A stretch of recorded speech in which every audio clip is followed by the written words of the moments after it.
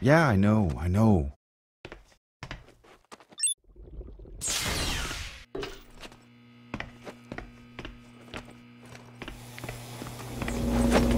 I haven't been sleeping well lately. Sometimes I don't sleep at all. And when I finally manage to fall asleep, it happens at the worst possible moment. That in itself wouldn't be such a problem, but my dreams are ridiculous. They're convincing, so convincing that I forget I'm dreaming. When I wake up, images remain vivid, and I'm constantly accompanied by an irritating sense of déjà vu.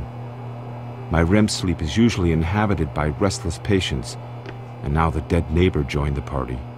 I need to slow down and get some real sleep.